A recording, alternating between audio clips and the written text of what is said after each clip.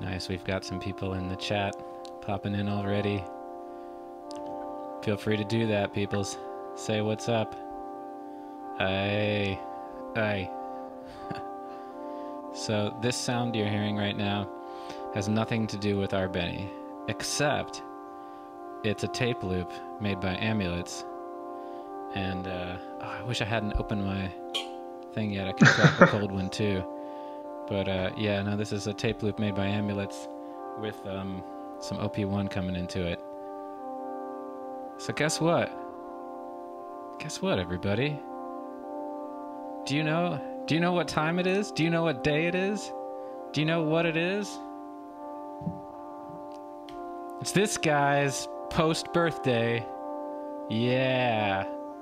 Hey, look at this. Looks like I can click this.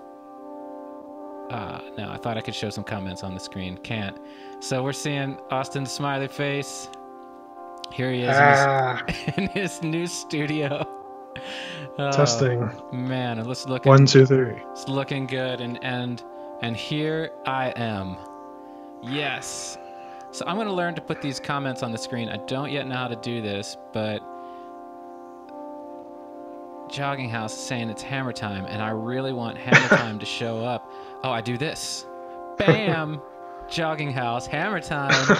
Now, Austin, you can't see this right now. Oh, you can if you're looking at the look at the YouTube part. But so it's a party today. It's a birthday party. I have balloons.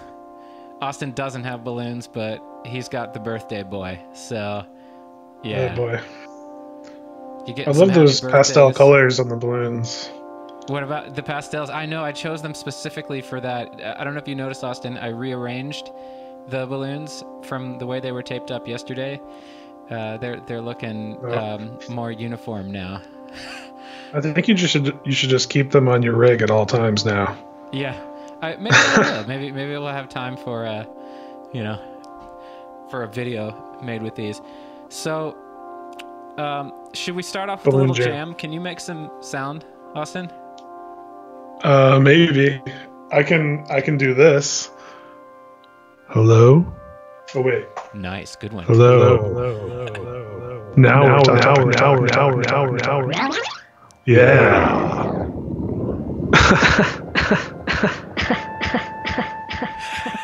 I don't know if anybody can hear I don't have much to say there. There we go. Well, that didn't work out. You know the little what's the sequencer that's the hexagon on the OP1? What's that called? Mandala. Tombola.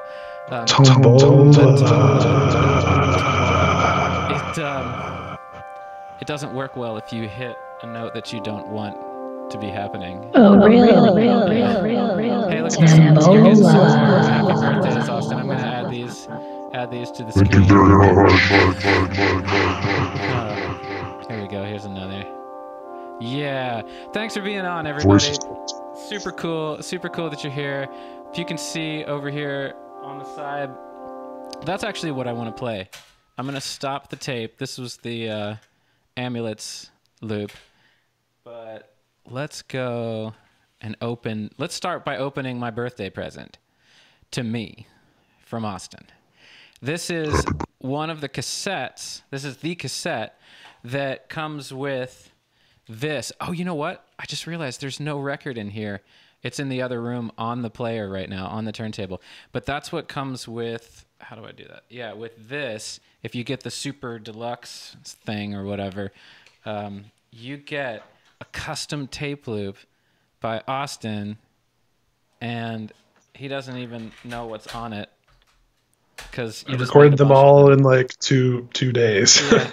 So here it is. Essentially.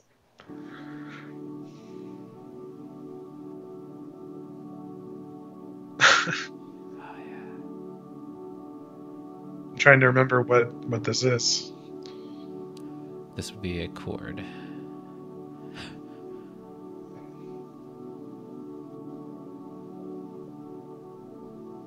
Are you playing it at full speed or half speed? Well, truth be told, my Marantz doesn't play at proper speed, so the pitch may be a Whoa. little bit off. But I'm playing at normal speed. That's unless it's meant to be played at double speed. I have no idea. It kind of sounds like it, doesn't it? It kind of sounds like a half speed. I think it could be interchangeable. Yeah, exactly. Even play it at quarter speed. Yeah. Although the Marantz doesn't do that, right? You can only just turn the dial. Well, it has like the knob switch, right? Right. Well, does yours not have a knob switch? There. That's my favorite part of the tape, when it where the splice is, which means it's super long. So before I answer the knob switch, does this tape wrap around the thing a little bit and then come down? Is that how it gets to be that long? Because when Ambulance makes these things, it's like 5 seconds, and this thing is like 30 seconds or more. That's cool. So it does wrap around the thing. Someone's saying that you should raise your levels, like you're coming in a little quiet. Oh yeah, okay, great. Lightbath, can you raise your level a bit? Kind of quick. Man, still, huh? Okay, let's. I've been trying my best without getting distortion to here.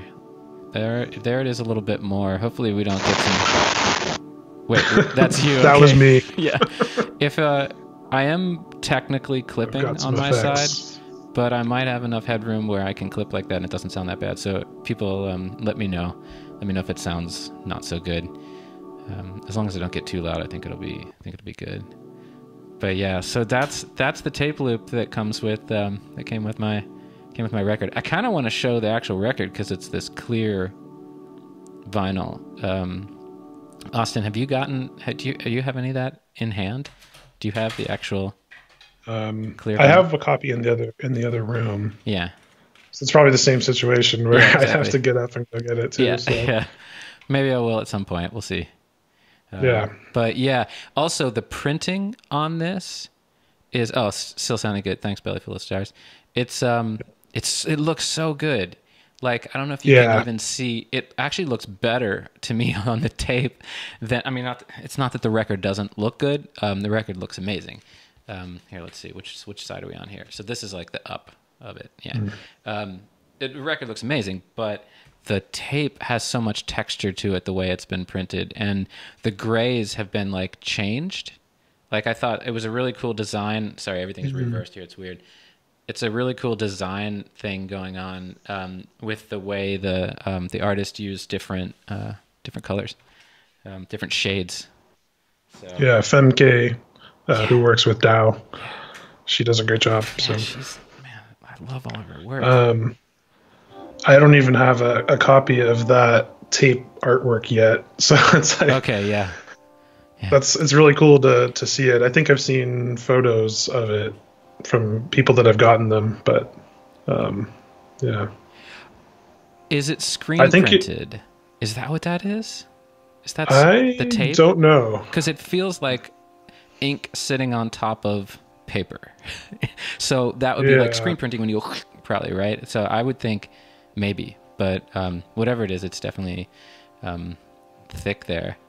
Oh, here we got some good stuff here. So Jogging House made you birthday pancakes, but he ate them all. It's silk screened. Oh, it's silk screened. Okay. Oh, silk screens when you do that. Yeah. Okay. Because they're silk, and there's a screen. Yeah. Yeah, made of silk. Soy milk. Cool. So, I did that once. Years ago. What was it? I was making a joke. I picked up ice cream, and I was like heading to like my first girlfriend's place. So it was a long time ago, and I was heading over, and I had half of the ice cream. It was like melting, and I was eating it. I was like, I got you ice cream, but it melted, so I had to eat it, and it was only half of it. And she actually was a little upset about it. And I'm like, wait a minute, my joke backfired. This is just supposed to be a joke, not supposed to be like you're missing something, like you're missing out. But yeah, so let's see. Well, I'll turn the music off. I don't know. Is it harder to hear with the music? Who knows? I couldn't even hear the music. Okay, because it was really low, so yeah. I don't think it was too much. Well, maybe we'll keep it on here. Maybe I'll open it up and change some notes. Let's do this. Austin likes G minor. You like G minor, yeah? You like to use like B flat, right? Probably. I mean, And like maybe an E flat, probably. Yeah. I don't. I like all of them.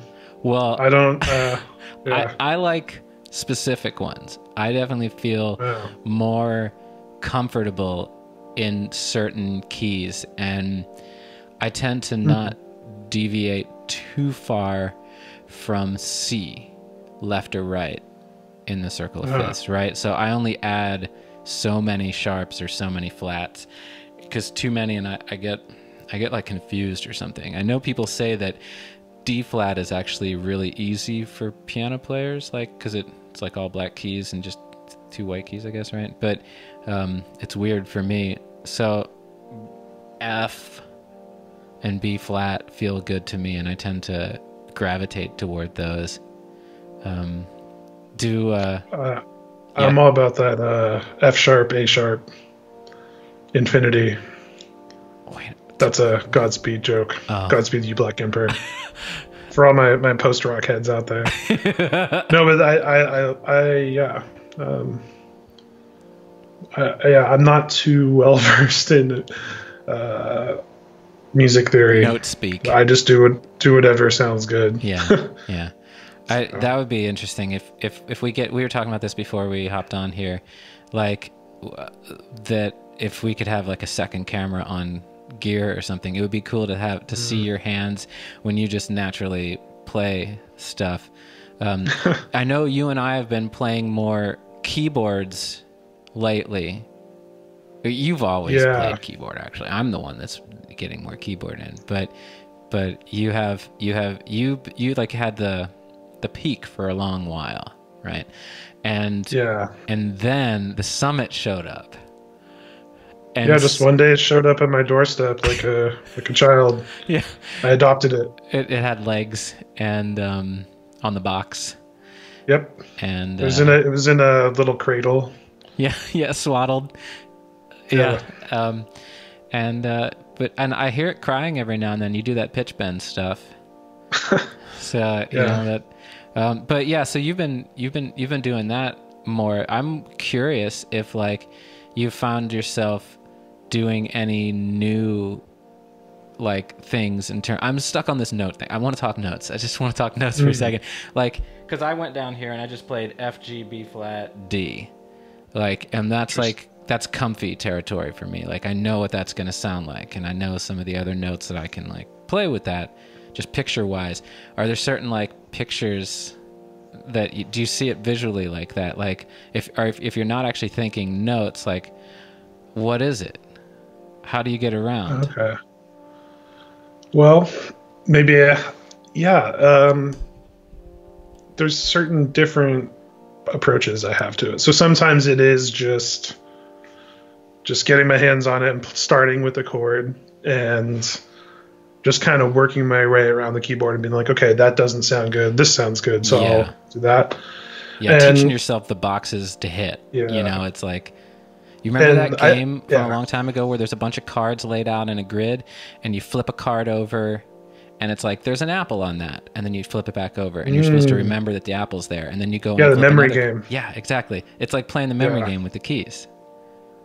Yeah. I think, now that I've been doing it for a while, I feel like I know what kind of works. Or like I know, like, okay, don't hit these like notes on the keyboard when I play this chord shape or whatever.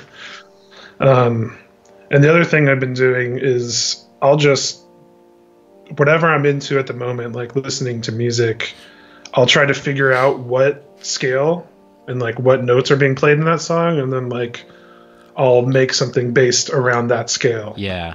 Not like copying the actual song, but just finding the pitch set that song. Yeah, because used. I like where this song is sitting, so I'm like, okay, I'm going to figure this out, and then kind of work my way and like try to create a similar feeling. Because I think there is feelings when you're playing in certain scales and keys, you know. That's very cool. This reminds me. I don't know if Griffin Paisley is on right now, but he had asked something over in the Patreon thing. The creative mentorship thing. One of his questions this last month, which by the way I haven't edited the video for for the like public to see that one yet, but like for the YouTube to see it, it's on just on Patreon. But he was asking about like certain feelings and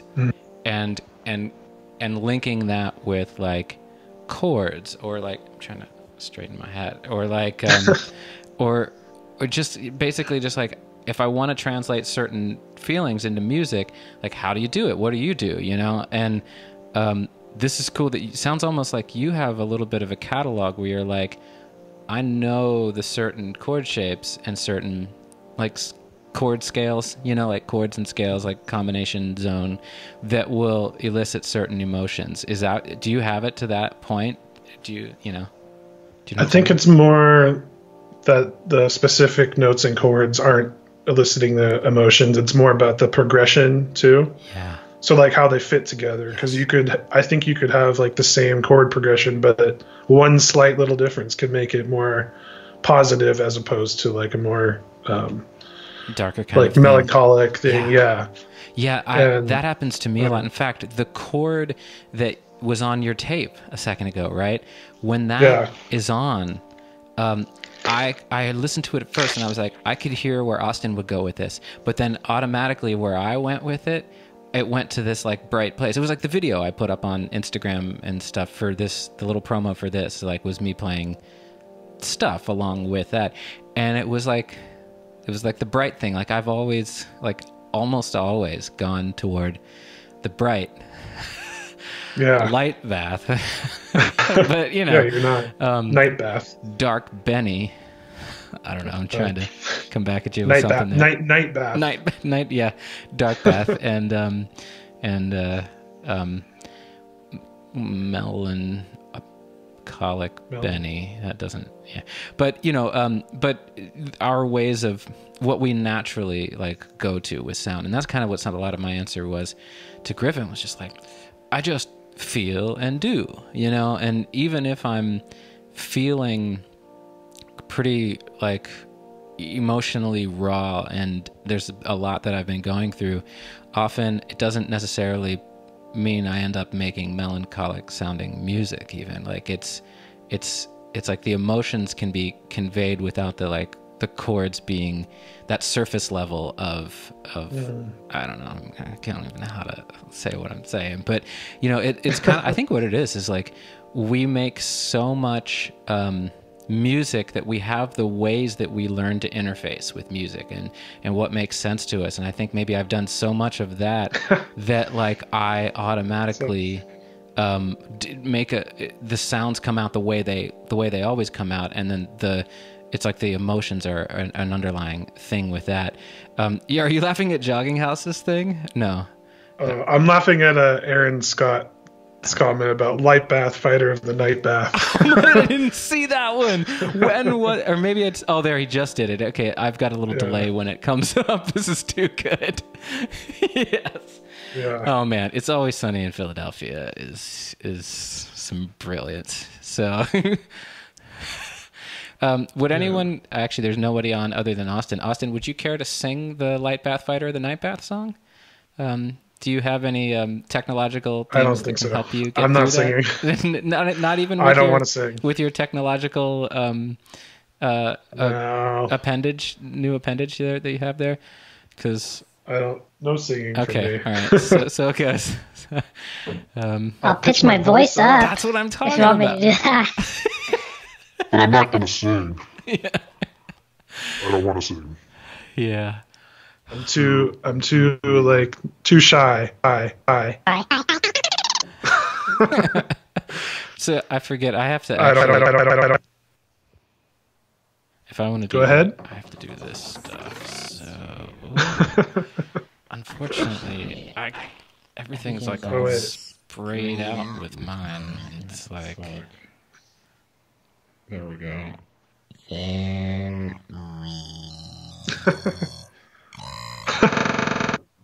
All right. This is really stupid. So yeah, Sorry, we're gonna be doing this.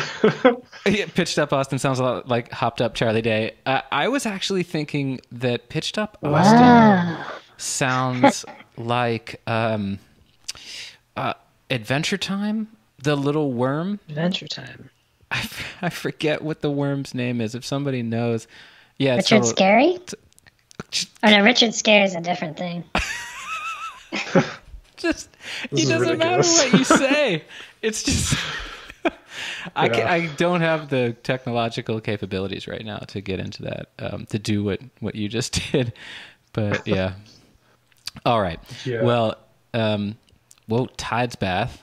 That's good. That's good. I like that. But going back to the keyboard thing, yeah, it's because before I was doing the keyboard stuff, I was using the Electribe 2 as my main sequencer, and the way that they have it set up, where you can play on the pads, when you choose the scale and key and all that stuff, every pad just becomes a part of that scale and key, instead of like on the BeatStep Pro or something like that, where it makes a keyboard and certain things are lit up and stuff. Yeah. So this way, whatever you hit, you don't hit any wrong notes. So like, it was almost like cheating in a way when I was using that as the main sequencer. I was like, yeah, but it's still kind of intervals. Like you're still thinking, like you're probably aware, I want to move farther in the scale. So you move farther. You skip a couple scale degrees. So you're just thinking, it's almost like you end up just thinking scale degrees. Yeah. Yeah. I forgot that was how you started with, yeah, you had that. It's funny. I went and bought one of those on eBay at one point, because I was just like, Austin gets such good stuff with it. Let me try it out. And I didn't jive with it, so I ended up selling it pretty much right away. So. Oh yeah, I think I remember you getting one. Yeah. I think I was asking you about it and stuff around the time. Yeah. Oh yeah, here we go. Shelby the worm. That's exactly it. Shelby. Austin sounds like Shelby when he pitches his voice up like that. Shelby the worm. I don't know. I've never seen Adventure Time, so I don't know. You're missing out. I highly recommend checking it out. I think it's like one of the best things I've ever seen. Like I'm not exaggerating. It's probably one of my favorite shows. So, okay. Well, so you had a birthday last week. This is the first time hearing about it. Yeah. What day was it? Someone told me it was. So it was one of those days. Yeah, exactly. I'm not a big birthday person, so. Yeah, I know. That's what Austin said to me in the very beginning. He was like, I was like, I want to do a thing for your birthday. It's going to be after your birthday. Let's just make a birthday party out of it. And he was like, I'm not really a big birthday person. I was like, it'll be fine. We're going to do it. It's going to be great. I think you just wanted to have balloons. I think so. Yep. Oh man. Yeah. So Orbital Patterns here says, from what I can tell, you two have polar opposite but equally viable approaches. For a second, I thought he was talking about personality too, but I think we're both pretty silly. Yeah, yeah. There's definitely different approaches, though. You are the master of puns. I don't even know if I want to talk about the pun, the amazing pun. You have to. Do we have to? You have to.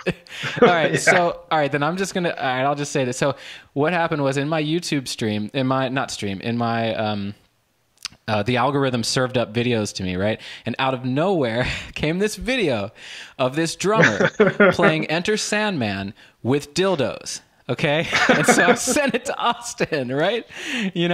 And his response was Mephalica. Oh my God. Yeah. That is the most brilliant pun I think ever. So I think you also said, I don't know, I think I said whoa, and you're like, I don't know why this came up. I never searched for Metallica or anything phallic. I was like, that's right. Metallica, phallic, Mephalica. So we have a good, it was an assist. Is what it was. Yeah. Like, and so, yeah, we've got. So I saw the words right next to each other. Yeah. Yeah. So, okay. So it was your birthday, and you saw Massive Attack for your birthday last night, basically, even though it wasn't your birthday. I mean, I saw them last night because they postponed from March. So. Well, but they postponed because it was your birthday. Oh yeah, sure. Yeah. Yeah. Imagine. Yeah. Oh wait. Imagine the logo for Mephalica. Yeah, exactly. Instead of the lightning bolts at the end. Yeah. Enter Sandman takes on a whole new meaning. Yeah, it does. Oh man, so good, so Ride good. the lightning. So, which one's Shaq? I'm definitely Shaq. Yeah, I think so. All right. Yeah, I'm Kobe Bryant. Kobe Bryant Null Bath. So yeah, okay. So it was your birthday. You saw Massive Attack. How was Massive Attack? Well, first things first. Yeah, when you get to be a certain age, general admission standing only, like at a concert, is not fun. Yeah, totally. So that happened to me at a Panda Bear show. I was just like, you know what? I think I'm too old for this. And I was like, I wish I was up there in the seats, like relaxing instead of like my legs are falling asleep. Yeah, and they said they're going to start right at 8, but instead they had like 90s music playing. I guess like music that came out in 98, the same year as Mezzanine. Oh, okay. So, but it was like, had like a filter over it. So you would hear like Britney Spears and Cher and like all this pop music, but you couldn't really hear it because it had like a low pass filter on it. Really? That was an artistic choice, right? An hour. Oh yeah, I think they were trolling us basically. Yeah. But yeah, it was a pretty awesome show. They played all of Mezzanine, and but they didn't play it in order, which was interesting. They played it like out of order, and there was they played a lot of covers too, which was interesting. Oh wow. Like they covered The Cure, like Bauhaus. Right, all era specific, era appropriate covers. Yeah, I think it's a lot of stuff that probably inspired them for that album. I think I was reading. So, yeah. Okay. I mean, it was pretty intense. They had 2 drummers, and yeah, it was very much like a rock show. It's not what I expected. I thought it was going to be more. There goes a balloon. Wouldn't it be great if one by one the balloons just start falling off, and by the time like we can't end this live stream until they've all fallen off. I used gaff tape though, so I'm not. This might be a bit long. I think. Might go on for 24 hours. I think I'm going to tap out before the balloons do, but yeah, it's cool that we still have symmetry though. I like that. Yeah. So it was the one yellow balloon. Yeah. Yeah, sun balloon. Just the way it worked out, you know. Yeah. So okay, so very very cool on the birthday. Let's just jump into some of the stuff I wanted to talk about. So sure. You did a European tour. By the way, someone's saying, you know, will it get archived? Yes, it will be archived. So you'll be able to see all this later. So, you know, nobody sweat if they're not able to, you know, hang on here. So, Austin, you did a European tour, and the person who helped you book it, or really did the booking, I guess, or maybe helped you, right? I mean, did most of the booking, I guess, is doing that with me. And so I've got one coming up too. And so I'm really curious, like, how it went, like, what did you learn? You know, I would definitely want to talk about your setup that you used. Like here, I actually have check this out, people. Boom, I have a photo of it. So we're going to talk about that in a second. But first I just want to know, like, how'd it go? Like, would you do it again? I would definitely do it again. Good. I thought I had it was a really good experience. I thought, I think the first thing I learned or thought, like, especially after playing the first show in Oslo, was just like, holy crap, this is real. Yeah. Like, there's people on the other side of the planet that are familiar with some dumb music that I've made. So it's kind of kind of a trippy experience. But yeah, I mean, a lot of the time I was either traveling or, it was definitely, it's very high stress, but it was very, very worth it, I think. I set myself up so I had to be like constantly moving almost. So that is a point. I was talking with tour veteran Emily Sprague the other day, and we were talking about, and she was just like, I don't suggest that you set it up like a normal tour, like the grind. And I was like, yeah, I'm thinking of like backing off and trying to take it slow and trying to leverage like people that I know that I can stay with, you know, and like staying in certain places a little bit longer like almost staying like a week in a place and using that place maybe as a hub, especially using Ghent in Belgium as like a hub for going around, because Peter Dow is, who we're talking about that did this booking. He's the one, responsible for this. And so I'm texting with him right now, actually. Nice. Is he watching this? Is he on with this? I think he's traveling right now. Okay. Yeah. He's in the middle of traveling. So. Okay.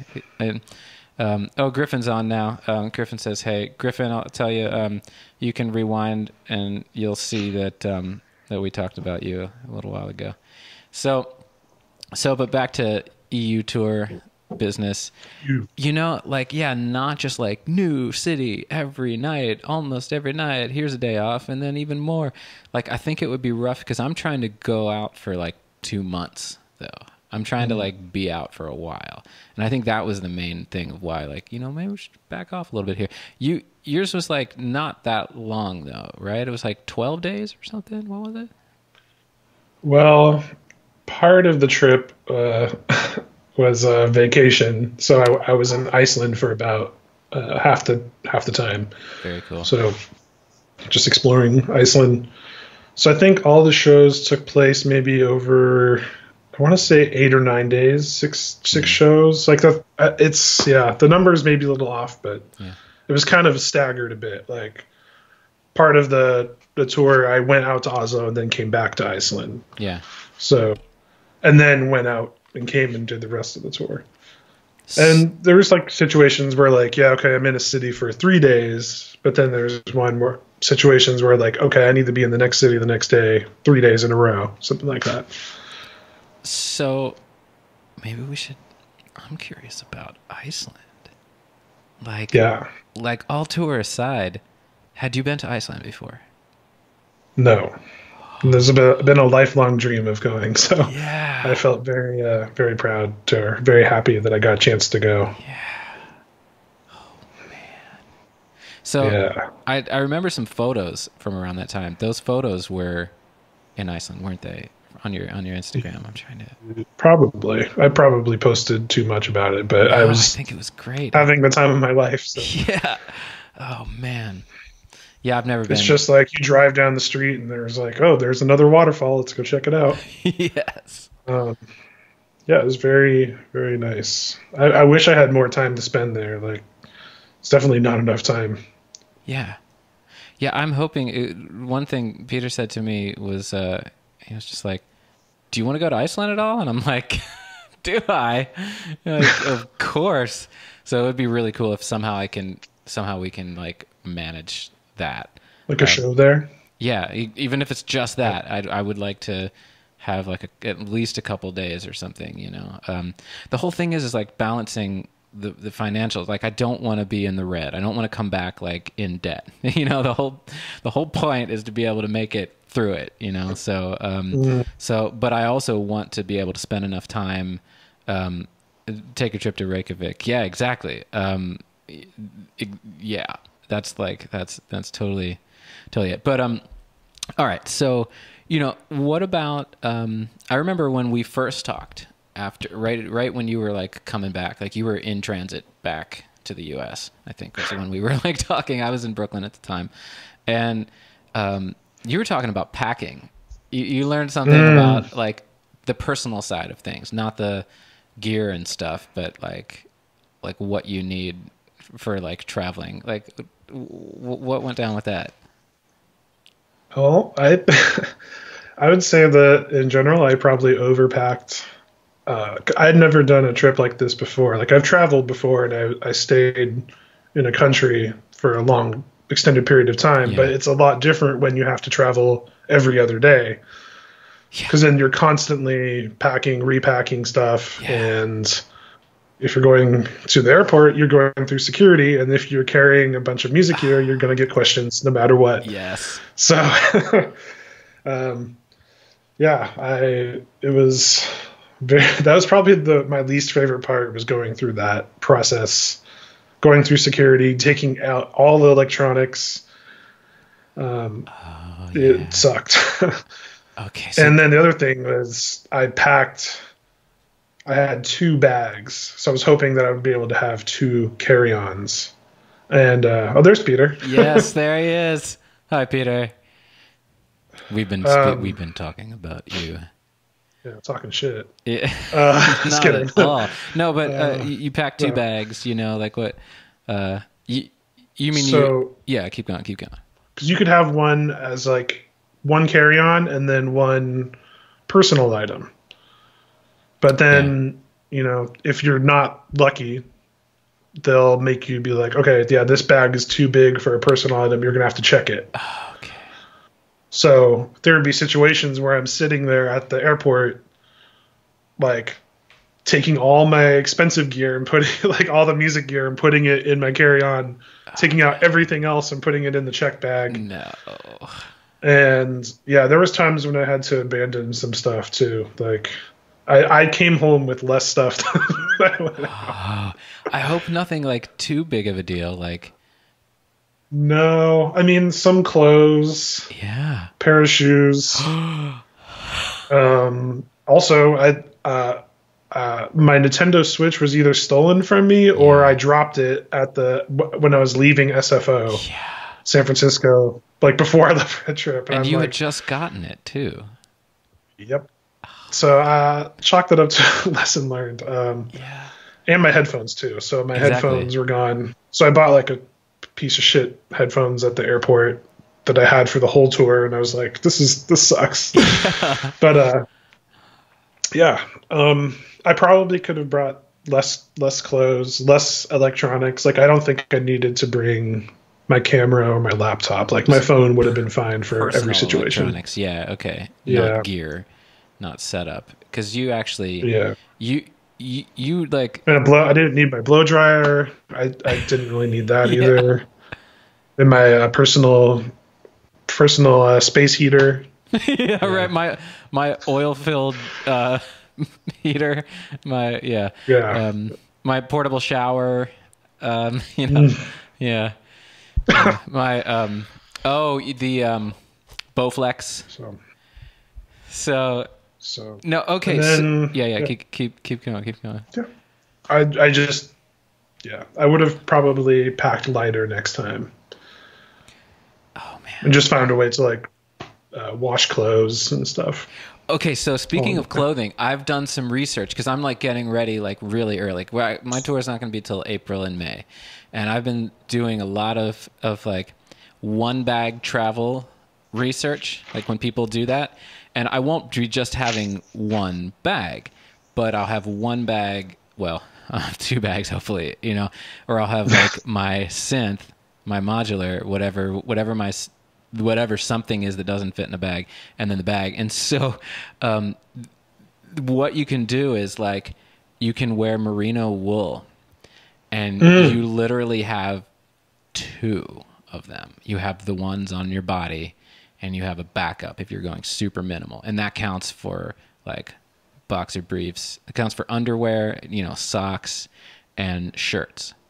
And mittens. Merino wool, mittens. Yeah. Kitten mittens. Kittens. Merino wool is not cheap though, but still, if you only have 2 of them, it's kind of awesome. So I've already started on the underwear front. They're amazing. There are people that can wear them for like weeks without washing them, and they don't get the funk. Like that's the whole point. Or so they say. Yeah, well, I can do like a week. So far I'm good on a week. Oh, okay. You just got to, this is all like body fluids aside here. But you get this wool wash that's like you can take it in one of your little 2.5 ounce like containers that you put in your like little go tube or whatever those things are called. Jogging House likes the kitten mittens. So you can do that, and then it's a wool wash that is a leave-in wash. So you fill up the sink with some water, you put the wash in it, you soak the stuff, you kind of squeeze it up, squeeze it a little bit, you let it soak for like 20 minutes, you take it out, you don't even rinse it, and you just let it dry, and done. And so if you just like do that and have a clean pair ready, you're good. So that's what I'm going to try to wear my actual, Smart Wool. I'm actually wearing Smart Wool boxers right now, boxer briefs right now. This is just a cotton shirt, but you know, I haven't gotten all the gear yet because it's expensive stuff. You got like, I got time, you know. No, but like that's the idea. I'm gonna like have the clothing stuff down really light, but I still haven't figured out the gear. Like, well, personal electronics, yeah, I'm gonna have to have a laptop on me. Like, I could be wrong after tour. I might be like, yeah, I actually never had time to do work of that sort. But I'm pretty sure I'm gonna need to keep up with some of the work that I do. Awkward. This dude's yeah, exactly. Hey, I got no shame. So although I am turning a little red. No, but so yeah, like personal electronics, I'll probably bring the laptop, you know, to do work. I'm going to be bringing my camera is the thing, because I want to shoot video of all this stuff. And so it's making the setup like a lot larger. I'm hoping I can do it with a backpack that will be the carry-on, and then a Pelican case that'll be the checked. And that if there are, but I'll always try for the backpack being the personal item, but it'll probably be too big because it's like a, you know, 40 liter, 35 liter backpack. And TMI, yeah, maybe, but hey, you know, close your ears. So, but I mean, if you want to learn the stuff, it's not too much information. If you want to learn about it, like, it's useful stuff. No, but like, and then the carry-on, if the Pelican is carry-on size, it would be shooting for that, to not have to check bags, you know? When I was talking to Rodent, he was saying, hey, I don't recommend that you check anything, or if you check something, it should be your clothing. It shouldn't be your gear. Because he's like, too many times have I flown internationally and had the stuff not arrive in time for the show or for the event, you know? Like going to Super Booth and stuff like that, especially, you know? So did you have any issues with anything that you had checked not showing up at the destination with you? Not in that situation, no. That's good. But I still tried my best not to check any gear, just to be safe. Okay, so. Wait a minute. So you didn't check. Most of the time you did not check anything. Only when you were forced to. Exactly, yeah. Okay. And yeah, I wouldn't check there the case with was one time or a few times where I did have to check some gear, but I was just like, okay, I'm at least going to keep the modular with me. Yeah, exactly. You just like, that's going to be in your hand, and everything else. And thankfully nothing happened. So. But because the other stuff is going to be cables and everything that you need to make the modular even work. So it's not like... So many cables. That's the thing. Not too many cables. Well, I think about that with... like if you have like a modular setup that is self-contained, then the cables are actually pretty minimal because they're already plugged in, hopefully, you know, and you just need your power for it. But as soon as you start adding external devices, it actually becomes a thing. Like the cables end up taking up just as much space as the modular almost, you know, maybe not same weight, but yeah. So Eucarin, EUCARIN, I think is that what it's called? Somebody asked what that detergent is called. Yeah, it's like I'll put a link in the description. Not now, but later. Hopefully, I remember that. So let's just leave it at that. I think that's what it's called. It's like a eucalyptus lanolin based wash. But yeah, so Belly Full of Stars is bringing us right into this next. This next thing. So what was your modular case that you used for the trip? So I'm going to bring up the photo of that. So yeah, man, do you want to talk about your setup, like why you chose those modules and how it worked out and what your process was and all that kind of stuff? Because man, I'm so curious. I've been waiting since you've been back to really get into the nitty gritty of this. Well, like, I don't know. No, I'm trying to remember what was in the case because I don't have the picture in front of me. Oh, it's just the one from your Instagram. I mean, if you want to pull that up on your phone or whatever. Yeah, I'll do it by memory. Okay, yeah. So I think the main plan was to like condense my main setup that I use live into like a small compact setup, like even smaller than what the 7U that I usually use, like if I'm playing domestically. Yeah. And what I've been doing the last couple of years is using the ER301 as kind of like the launching, like the hub for the whole live set. Like I'll play loops or make loops based all in the 301, and then that gets routed out to different effects, different samplers, different loopers, and I kind of build the track that way. So whether I'm using real oscillators or not, like oscillators, samples, stuff like that, it all gets routed to the 301 and then gets distributed out to the rest of the system. Right, and this is all your 7U set. This is the 7U approach. Yeah. Which is actually so this is like yeah. So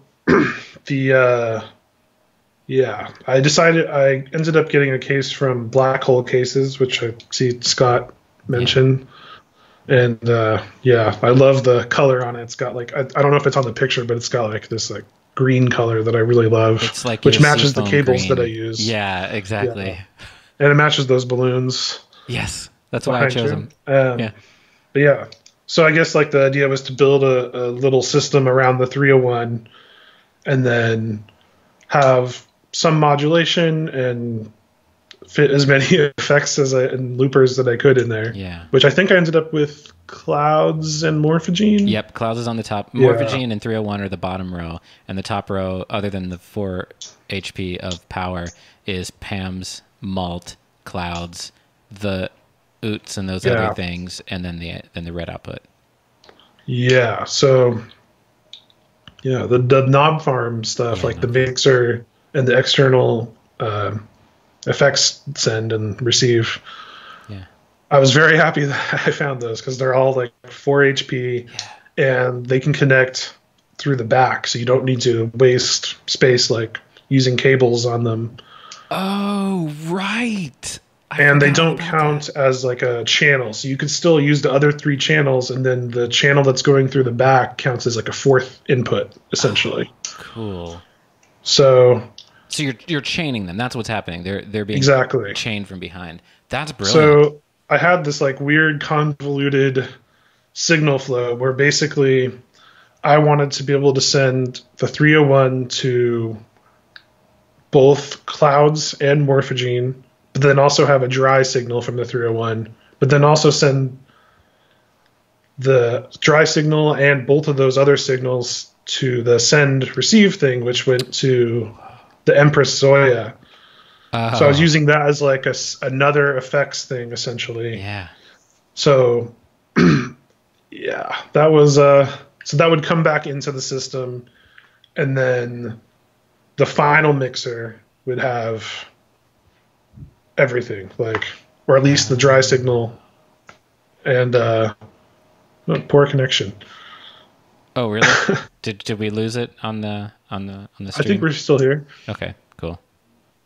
But yeah, so I'd have to go through and look at my patch again, but yeah, it was pretty. I'm so curious how you ended up, because those are 3 channel. Those mixers are basically 3 channels plus the chaining of each one plus the 4th, and so you have. There's a lot of stuff with like the malt and stuff too, right? So you'd have to malt the outputs of the 301. So the 301 had just stereo outs, or you had separate outs going from that.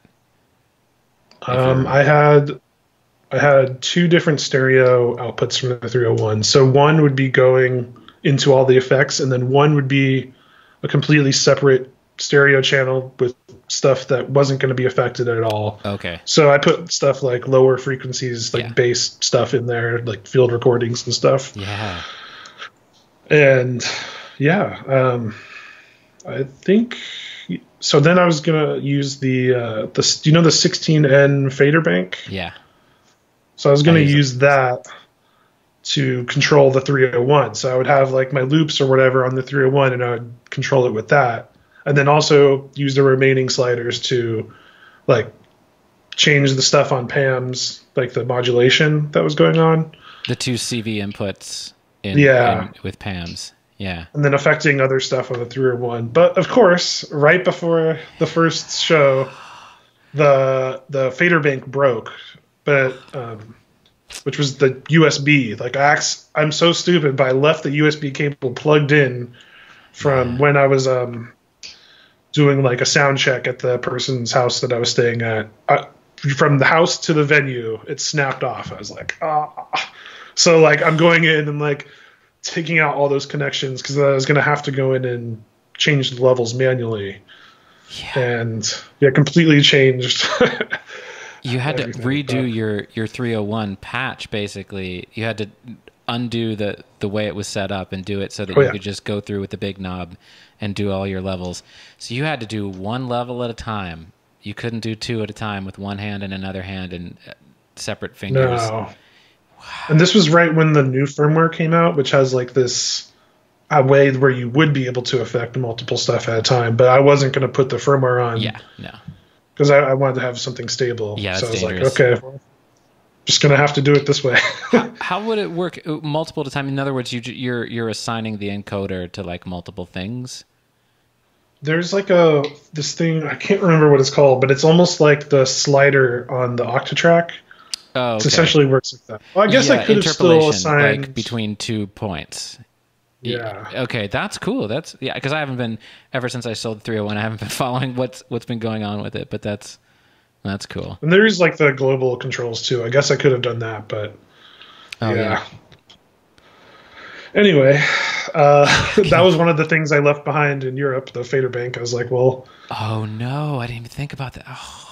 I gave it to, I think Peter has it right now. Okay, so I think he's going to get it fixed and then. All right, that's cool. So it's not like you're leaving it at the airport in like a trash bin or something. No. You know, it's still worth something, I think. Yeah, no, of course. I think it's repairable. Of course, it'd be repairable. Yeah. Oh man, wow, wild man. Oh, Pro output, not Red output. That's what it says. It's the WMD Pro output. Thanks, Griffin. Yeah. So the main approach here. Oh, wait a minute. We have a question. What's the mixer called? The mixer is high-low. Is that what it's called? HY? High-low? There's an R in there. And the R is after the Y. HYRLO? I don't have it in front of me, but yeah, just if you go to knob.farm, it's on there. Like that's the website. Great. Those mixers are amazing. I feel like a lot of like for doing stereo mixing, there's usually like dual mono, so you have like a separate level for each. This is just one knob for both pairs. It's the way it should be. Yeah.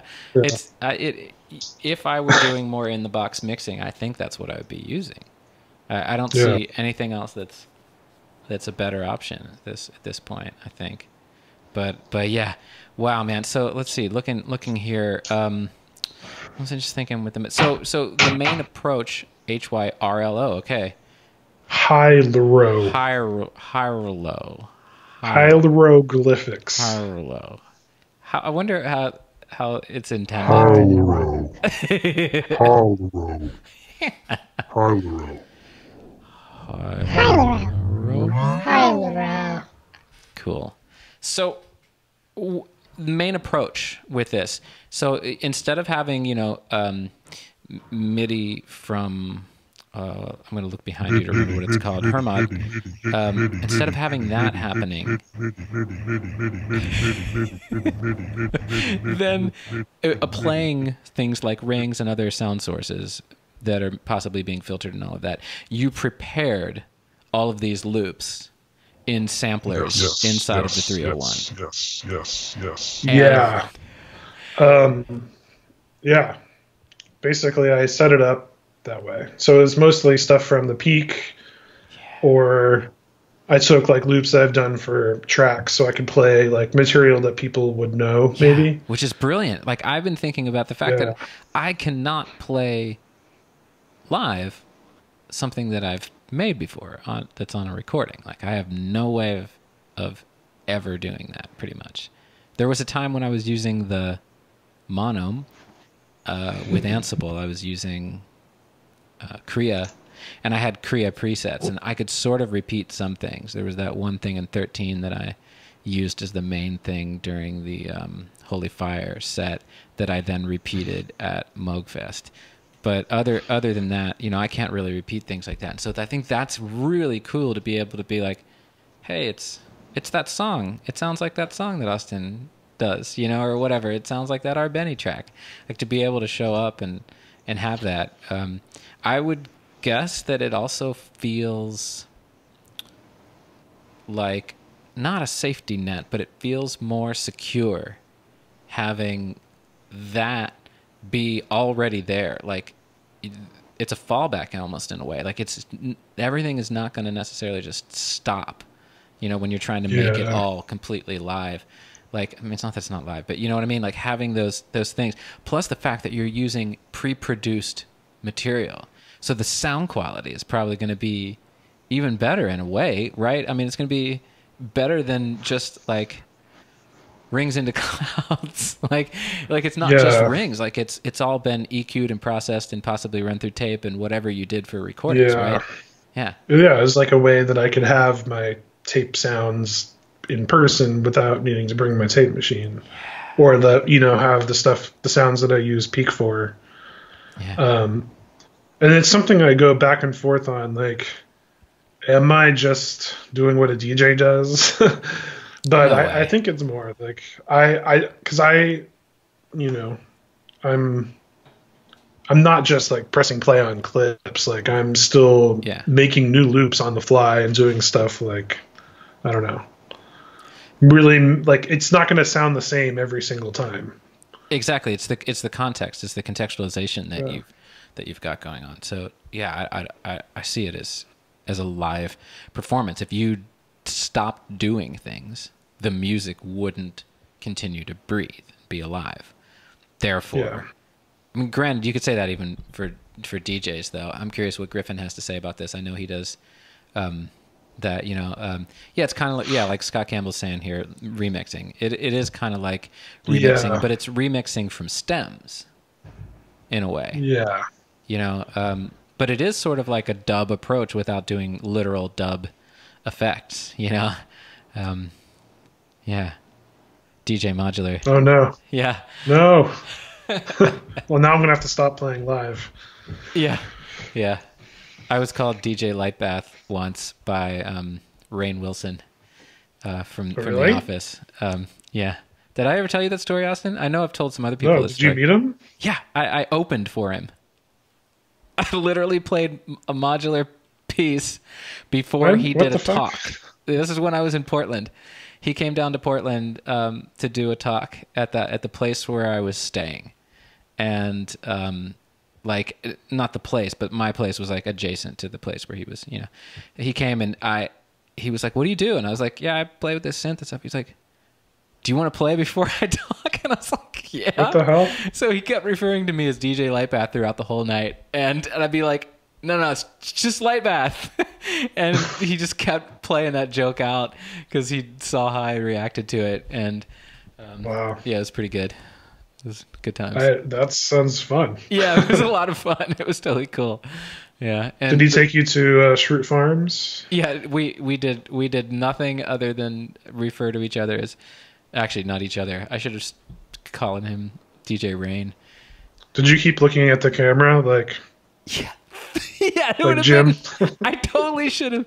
There was a camera there too. I don't think there was. Did you do like a shrug? No, the camera was actually my camera because I was taking photos during it for the hosts. Yeah, exactly. Could have done those moves. But yeah. Okay, so well, I think this is probably the most we can talk about this setup without knowing like what really is going on in there. But other than that, it's saying that, you know, you're sending things to your effects and you're playing the effects. And there's so much music that can be made with effects. Like that's kind of how you make music with the modular anyway. It's like there's that layer of, we've talked about this in the last live stream, I think. There's that layer of bubbly, of notes. And that's one thing. And then there's the abstraction of that with the effects. And so you're doing all that abstraction stuff. And I mean, that's amazing. I'm a little curious though, I guess before we move on from this, what the Empress deal with the Zoya, what that does and how you used it. I remember you telling me that, like, because I've not looked into it, and maybe some of the viewers are aware of this, but you can set up all of these like macro, like effects kind of things, like that do a lot of things. Like one button is going to do a lot, right? Is that how the thing works? What goes down with that? Yeah. So, I mean, in this context, I was just using it for delay and reverb and some looping as well, Okay, pitch shifting type stuff. Oh, right. Who posted that? Who's somebody on the chat right now posted something like a couple months ago. It's like a loop. You can loop, and you can have like a pitch up and a fifth up and like an octave down, an octave up, and all. Probably, of this. I think that's Jogging House. Okay, that makes sense. Yeah. Yeah. So I was just using it in that context, but I mean, really, it's a modular in a pedal, so it's got the full modular, approach on it. It's got like oscillators, filters, like logic stuff, like CV stuff, sequencers, not just effects. So it's really like a versatile thing to have. But I was just using it, the most basic, reverb and delay, because I didn't want to rely just on clouds for reverb, have some other flavors. For real. And yeah. Sorry, I'm noticing. Hey, everybody! I wanted to do this on the. I wanted to do this on the sly, but I'm actually just going to ask you all, what is going on in the chat over here with someone talking about going out to eat or something like that? Can someone tell me, like, give me some context? Is this person like for real, or are they just like spamming? Because if they're spamming, I'm gonna kick them off. I'm gonna put them in timeout. Timeout zone. Yeah. So somebody comment, and let me know what's going on, and I'll take care of that. All right. So where are we with things here? Oh wait, we getting some comments coming in here now. Yep, blocked it. All right, cool. Doing it. They are gone. Boom. Thanks. So. Yeah, just a spammer. Cool. All right. Great. Oh yeah, here, let's go back to seeing. Oops. Sorry, I'm losing all the technical things because I have like 10 windows open and not sure which key commands are doing what to what. Okay. I do really want to try that Popeyes sandwich though. that I keep hearing about. He was like, go to Popeyes. Oh man. So that's like a bot, right? Is that the way that works? It's just like a bot that's just like saying these things. Someone trolling. Yeah. It's like a troll bot. So back to albums. So Austin released an album, a real album, an album on vinyl. He wins. He won. It's not a game. Oh, it's a game. I'm reading Ender's Game right now. Does anybody? I'm actually not reading. I've actually been having like a neurological eye issue. No, seriously. I got computer glasses, and they messed me up, and they messed up the muscles in my eyes, and it caused mild vertigo symptoms. And so I can't use my eyes too much throughout the day without feeling horrible. So I've been doing eye exercises. But so I don't read. I listen to audiobooks now. I've been listening to the audiobook for Ender's Game. But yeah, later on, Jogging House. Good. I'm glad you were able to hop on. See you later, buddy. Yeah. But so Austin released an album. I think it's freaking amazing that it's an actual album. And I guess to my credit, I do have a track on a vinyl medium on this Patch CV thing. Truthfully, I've not listened yet to it because I'm kind of far behind on things. But I think it's just freaking great that Austin has this beautiful album. I'm stuck on side 2 right now. I was telling him yesterday, I'll put it on, and the track "If I" comes on, and I'm like, oh, I think this is my favorite. And then, that's how it goes, right? And then the next track comes on, Echo's Verse. And I'm like, no, I think this one's my favorite. This is probably the one. So I'm this, because I'm trying to like choose a favorite. And then And Fall Standing Alone Again comes on. I'm like, oh, wait. No, I think this one is. And I just keep repeating side B, looking for which one my favorite is. Probably what's going to happen is I'm going to go back to side A and think that's actually really awesome. But fun fact. So Griffin asks if they're blue blockers. Yes, they block blue light. That was the whole idea. But they also have a prescription, because I learned that you don't notice it creeping up on you. Like it's a little blurry. I put them on and I'm like, oh, I can see a little clearer now. But yes, this is what I look like with glasses. So first in my life. So albums. This is all a segue to say that I have them in the other room. I have the actual cassettes. I finally released a cassette, actually. Which you should get them. You should get them to show people. Oh, in fact, here's a comment asking, are there any retailers in Europe to sell your EP? And the answer is yes, right, Austin? Yeah. Is Boomcat in the UK? Boomcat. Yeah. I think they might be sold out. Norman Records. Norman, yeah. There's also a record store in Germany that has them. Yes. I can't. I know what you're talking about. In fact, I just contacted them. Let's see. I'm going to look through my sent mail because this brings up for me. I'm looking into.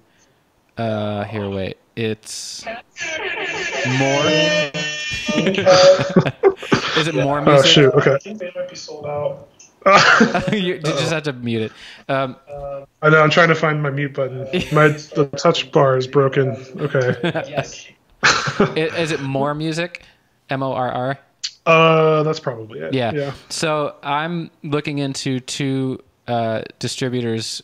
I think is it Norman and More probably, so that the selected public works that I am releasing at the end of the month can be available for Norman for much less of the monies, because I realized that I've sold out of the 50, the first 50, that run, and not many of the orders were out of the U.S., and that's because shipping is ridiculous. Like you look at what the U.S., with domestically here, it costs nothing if you do media mail. It's like $3 or $4 or something like that, and that's awesome. But then you can't do international media mail. There's no such thing, and so it ends up being upwards to $20 for these like 4 cassettes in a box, which is kind of ridiculous. And I think it's amazing for the people that did order them, that are actually paying that much money, like almost as much as the cassettes are costing, they're paying for shipping.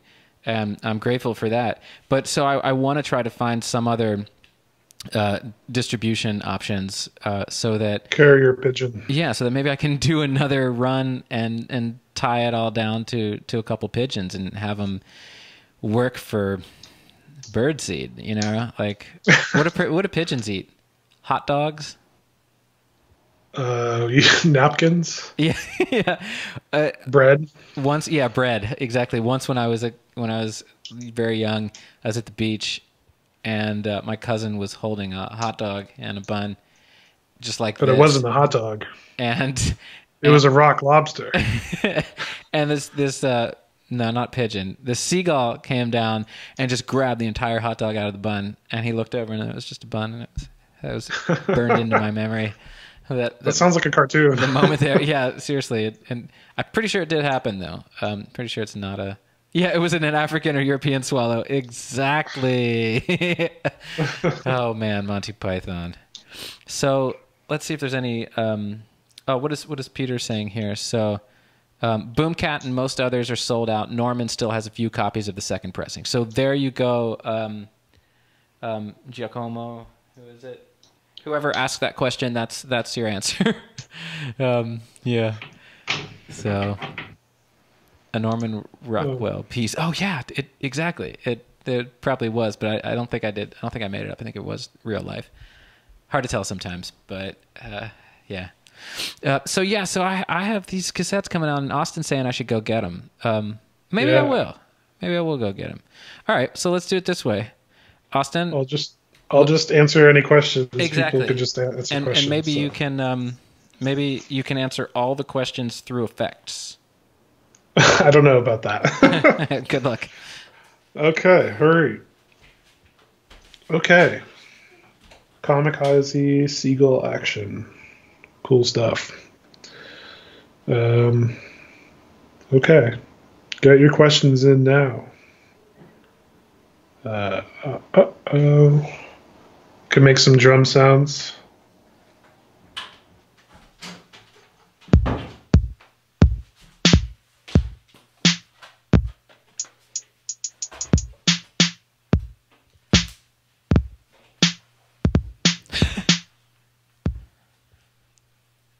What field recorder do I use? I use a Zoom H6, and I use my phone because the phone is always on you.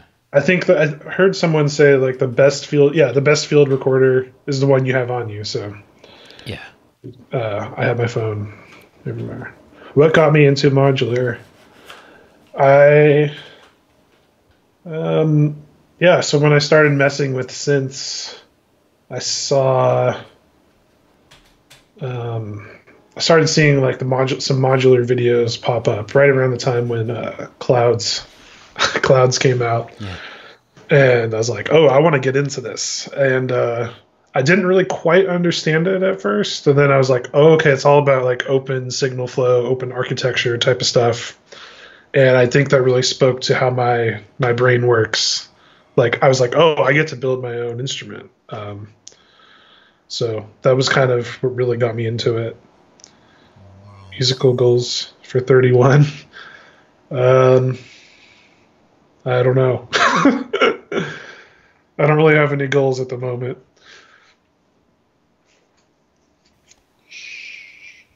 Well, as the questions come through, I will show the tapes. Yeah, here we go. So actually, I'll go full screen for me. Ooh, cassette recorders. So they're going to show up in a box like this with paper wrapped around them so they don't rattle around. Boom. Let's open them up. This is like unboxing videos. Bam. It's this like really nice little gray color taupe. Unboxing ASMR. Yeah. And your download code. So because those who purchased these, you saw that because they're Bandcamp doesn't allow for 4 albums to be all part of one thing. So there's no like they're not an album. They're only a merch item on Bandcamp, and merch items don't have downloads associated with them. So you didn't get a download right away. You get your individual cards inside of each album, and and then this is it. This is how it goes.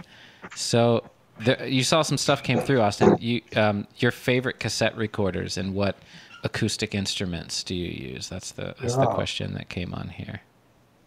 So, I mean, I guess my favorite cassette recorders are the ones that I have. Yeah. I think my favorite is the Marantz PMD 221. Just because you could live monitor what's being recorded to the tape as it's being recorded. You had sent to me at one point, and then I sent it back to you. Yeah. Because I had 2 of them, and one of them ended up breaking. Yeah. And the one I sent to you was I got it from Nathan Moody. Yeah, or you got it from Nathan Moody. Okay. Yeah. Yeah. So it's been in the hands of some interesting people. Yeah. But yeah, now it's the only one that I have that still works, so I'm never giving it up. Yeah. I appreciate that you sent it, though. I think I have a Tascam Porta Studio. I forgot which one it is. I still really like that. 414? No, it's the Porta Studio, so it's like the smaller one. Oh. It's like Porta Studio 02 or 03, one of those 2. Oh, one of the old ones. Yeah. Cool. Does it have the flat knobs? The flat knobs one is so cool looking. It's probably after that. It's probably not that. It's one of the super old ones. They're like flat little knobs. It's great for transporting, though. It's like what Annie had for a while there. No, this is different than that. Yeah. And that was my first tape recorder that I bought in high school. I bought it for $30. No one was into cassettes back then. Yeah. So I was like, It's like that time Guitar Center or something like that. In the 90s or the late 80s, or when like nobody was into offset guitars, like Jazz Masters and Jaguars and stuff, and like everybody was able to like buy them up for like 400, like the vintage ones, buy them up for like $400, and now they're like, those are my favorite guitars. Yeah, oh yeah, same. But I never bought one when they were, cheap. So yeah, other acoustic instruments. One last tape recorder. I think it's the 424 Mark III that I have, which is like the big one. Yeah. That one is the main one that I've been using for 4-track stuff now, because my Porta Studio is kind of on the fritz a little bit. So, yeah. Acoustic instruments. Guitar. Yeah. That's about it, really. Electric guitar or acoustic guitar? I've played both. I have both. Yeah. I recently got this. I inherited it from my grandparents. It's I forgot the name, but it's like a 4-string guitar, but it's not a ukulele. Trace. I know that's like the word for 3, but I think it's called that. There's a whatever. Keep going. Yeah. There's like an Afro-Cuban instrument, I think. It's supposed to be tuned like the same way a violin would be tuned. Yeah. And I think what's his name from the Dirty Three? Warren Ellis plays one when he plays with Nick Cave. It's tuned in fifths, so you have an extra note, like note to play when you play scales. Exactly. You have to play 4 notes per string, right? Yeah, instead of the normal 3. That'd be weird. I tried that once, tuning my guitar in fifths. You could tune it to a normal thing, but it's like halfway between a ukulele and a guitar. Yeah, it's very interesting. Cool. That's I never learned how to play drums, and I guess I could technically play piano if that counts as an instrument. But you don't have an actual piano that gets used. Like no. Yeah. New goals for 31. Piano. Okay, there we go. Get a piano. Campbell says I think that's what it is. Could be a tenor guitar. Cool. Nice. Yeah. Nice. So we've gotten a request that I do a patch from scratch video. I will make another video eventually like that. I will be continuing. All of these are to be series. Like the idea is that the Lightbath Zone is where I make videos that describe, break apart the pieces that I've already made.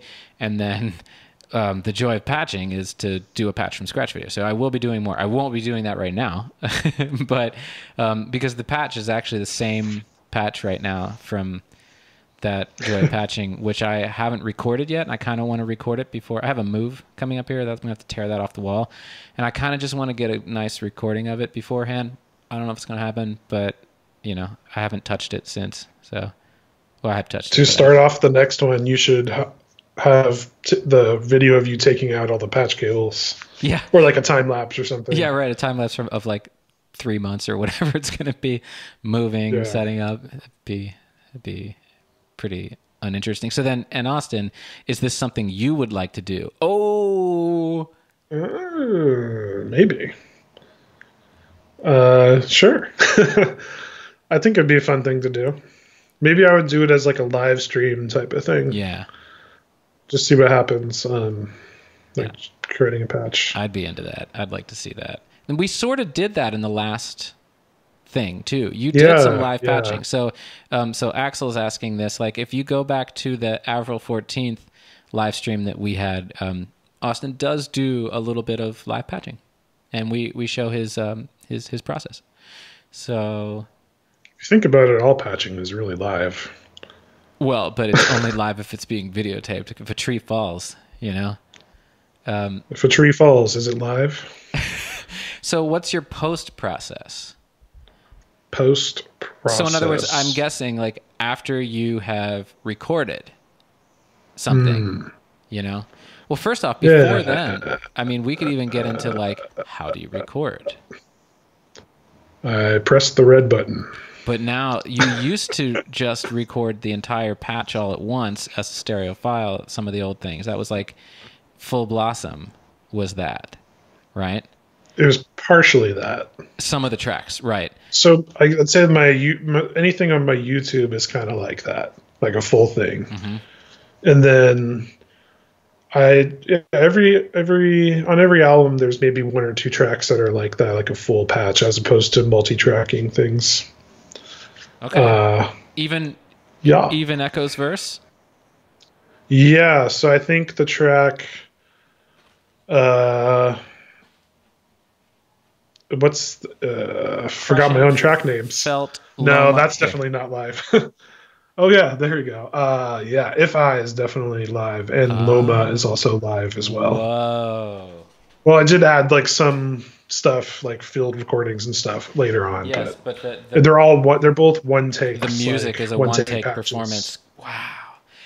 And not multi-track, because that interface you were using has only 2 inputs, right? Yes. Yeah. So usually, if I'm recording, I'll just record one layer at a time and then kind of edit it as I go. So like the post process, there's not really that much. Like it's mostly just mixing. I don't really do too much EQing. Like I just will EQ as I go along, just whatever sounds good, and then usually I'll hand it off to someone to master it. Usually Nathan Moody, if I'm doing a self release, and Ian Hawgood, who has done the albums I put out on Dow. Yeah. And the person that Boris has for Sale Records did a pretty good job mastering those tracks as well. But I don't master my own stuff. That's amazing to hear you don't do a lot of EQ. I like obsess over EQ. Like I like really cut out a lot of stuff. I do a lot of cutting with my stuff, like a ton of each track, like multi-tracked. So I use Ableton and Logic depending on what I'm doing. I'm new to Logic. What do you use, Austin? I use Reaper. Oh yeah, that's right. Cool. Because I don't even use anything. I just use it basically as just a way to record. Like it's almost like a tape recorder. Tape recorder, yeah, a tape machine. I feel like it's just no frills if you don't want it to be. Yeah. So I kind of like that aspect. Yeah. I have started dabbling with some plugin type stuff. Like on Echo's verse, there is some plugins used. Like what? Yeah. I'd have to look it up, but one of them is like this lo-fi thing. So like I added like, even though the album was going to be released on vinyl, I added like vinyl crackles. Yeah. But they're like buried so deep in there. Like the tracks that were multi-tracked have like 30 layers of stuff going on. What? Oh, wow. Some of these layers are super sparse. Then it's like event and then like you would never space. know that's there. Yeah. Oh, okay. But then you would know if it was like missing if I took it out. Oh, okay. Yeah. So it's kind of, I like the idea of like having all these parts put together, and it almost sounds like one thing, but then really it's like 5 things. Yeah. Wow. Yeah. I'm going to remember this. I will sometimes do that kind of layering with effects, meaning like in Ableton, for example, the way you can group things. I'll do like these effects grouped and then make another parallel stream with other effects and have the signal basically be malted out to different groups of effects and have them all be parallel. But I haven't done a lot with actually multi-tracking. Like my process is like almost the inverse of that, to where something like a great example that sort of blew my mind was when I was going back to all of these tracks that I had made over the last 4 years to make the Selected Public Works thing. I went back to one of the early ones, Social Contours, and it's 3 stereo tracks. Like that's it. That's all it is. Sometimes like the simple is best, you know. Well, because most of the tracks are all live. Actually, they're all live performed. The one with Lampeo though has a little bit of editing in it. But it was just a 2-track recording though. But I just edited like the intro, you know, which was like another part of the jam, and then we came in. But you know, so it ends up being very few parts, but I'll sculpt them, you know, and I'll even like I talked about this in one of the creative mentorship videos, like I'll sculpt the EQ throughout the track, like in different ways, like so as to make like, now it's a little more, there's not a lot of lows. Now I'm going to let the lows come in a little bit more. Let me soften the highs a little bit here. Like I'll do volume dips, like volume curves, to try to make everything a little more even. If some like certain frequencies are sticking out a little too much at one point, like I'll pull them down. This is like when you've recorded like a mix, like when you can't actually mix each one separately. Do it again. You didn't catch what you had done. Dip. Yeah. So, all right. So we have some more questions. Let's see if we can go through. Well, you master your own recordings, or you did for this project, right? I did, man. It was so much work, and that's actually what caused this like eye issue with me, this like dizziness and stuff. Like I was sitting at the computer like 10 hours a day wearing new glasses that were using muscles that I wasn't used to, and I was like doing this with my neck instead of this. I learned to master, and I'm not a master at it. I don't really totally know what I'm doing, but I know what I'm doing a lot more than I did at the beginning of the summer, you know? And I'm happy I did it. It was a lot of work, and I probably won't do that much work on my own for release again. I don't think it's worth it. It's better to just like hand it over to Nathan Moody and pay him what he should be paid for it and just be done with it, you know?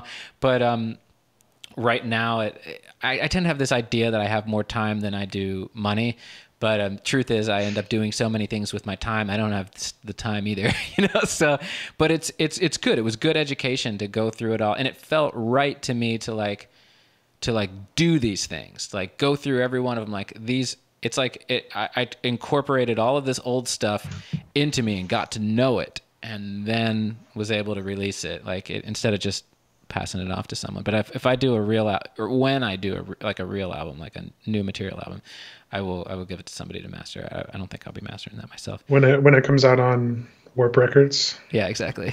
Yeah, Warp. Wouldn't that be something?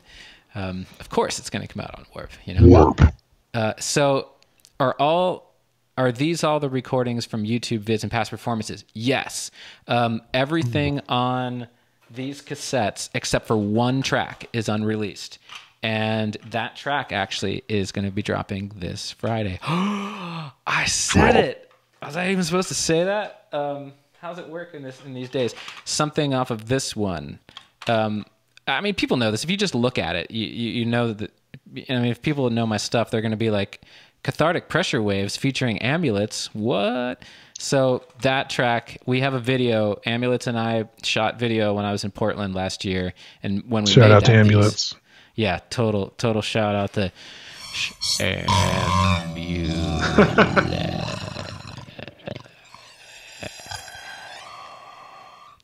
So it was a lot of fun, and on that track, I play guitar. I don't play any modular, and Amulets plays his suitcase, and it's so cool that we're able to get it on video and like.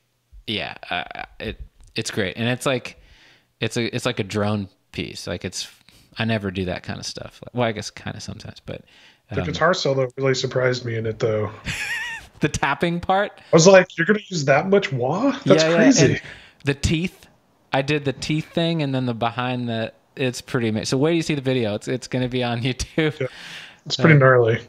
I've seen it before. But yes, the selected public works are selects from the past 4 years. You know, not all of them, not just a few of them, but you know, a little more than a few. So yeah, what else we got on here? All right. So the Eurorack mounted on the wall.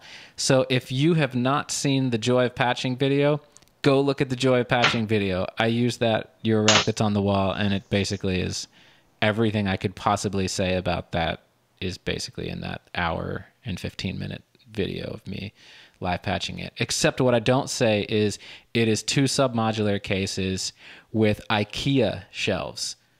4 IKEA shelves. It's so hard to figure out how to go backwards. Say what? Is it Moslanda? Oh yeah, I don't remember what the Skogsta? Yeah, seriously. What was the one? There was some. I follow this Twitter account that's called "You Had One Job," and it's like all of these like mistakes and stuff, all these fails, and It's yeah, okay, it's a kid's bed. Okay? It's a children's bed, and it's called Kidnapper. It's like, oh man, I don't even know if that's real, but it's too perfect.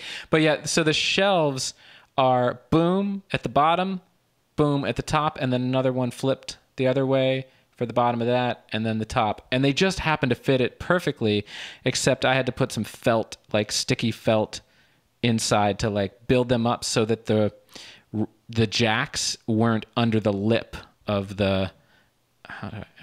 Yeah, okay, so you've got a lip like that, and the case is sitting in here. I had to like build it up and out like that, and so that's all I did. I might make a video about it someday, like showing like how I made it, because I think it's just brilliant. It fits the cases perfectly and looks. So it sounds awesome. like you are using Mosslanda then.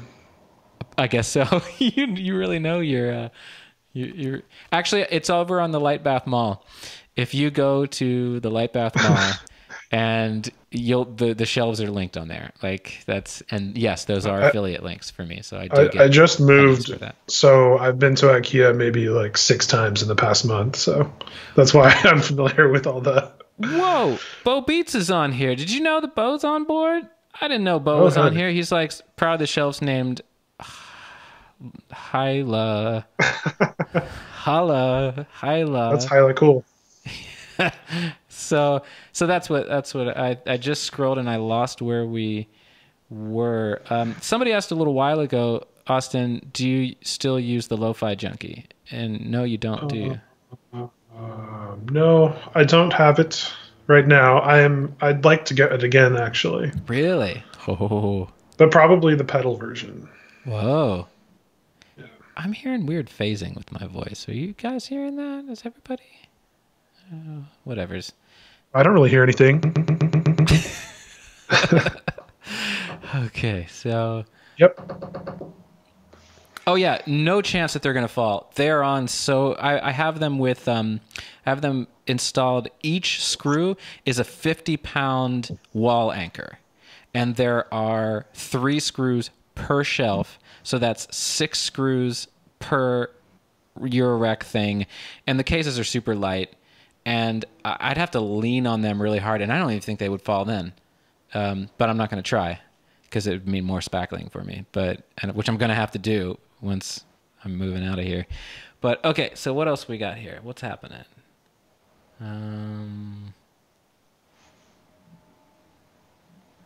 There's a real funny GIF of a huge demon coming out behind a house, and it says, when you're trying to pronounce IKEA products. Yeah, exactly.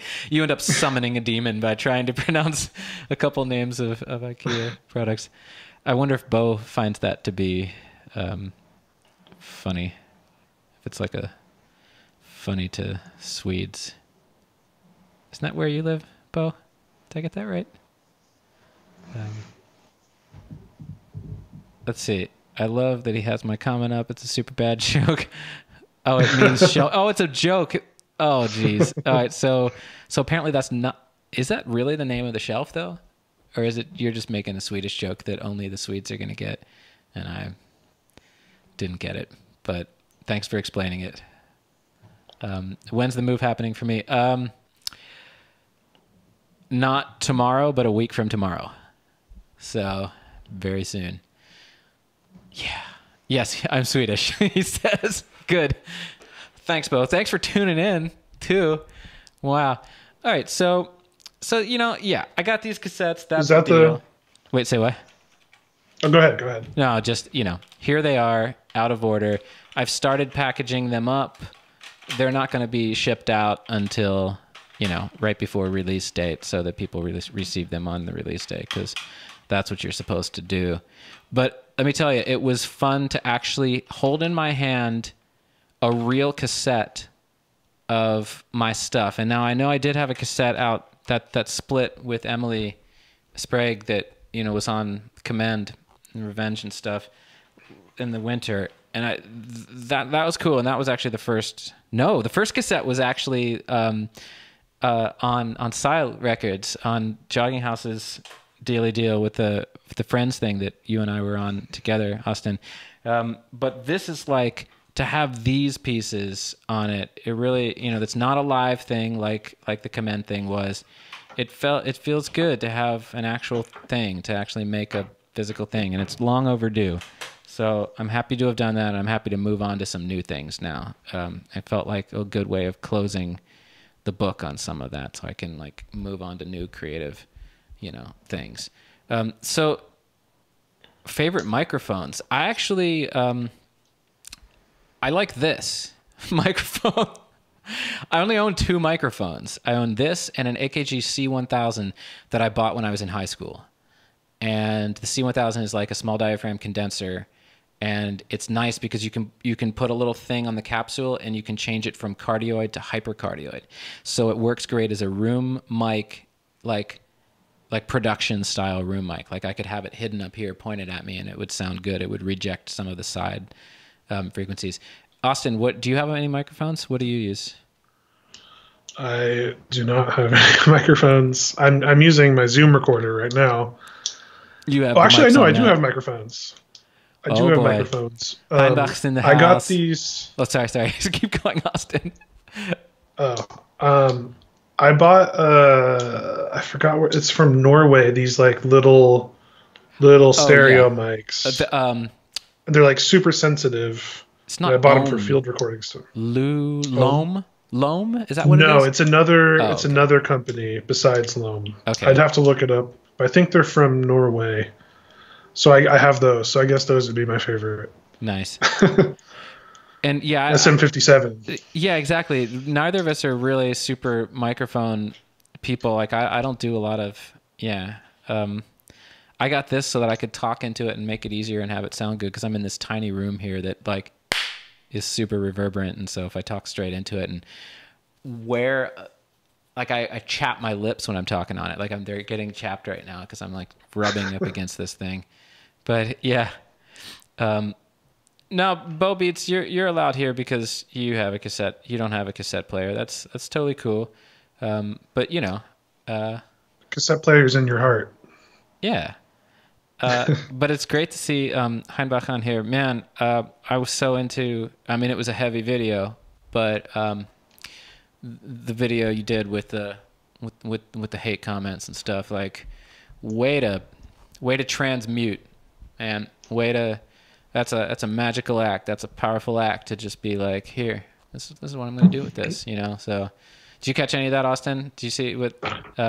Yeah. I loved it. Yeah, way to freaking go. So, all right.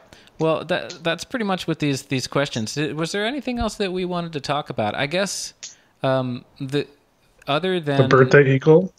Oh, I meant to pick up another photo of the birthday eagle to put on the screen here, and I totally forgot. Yeah.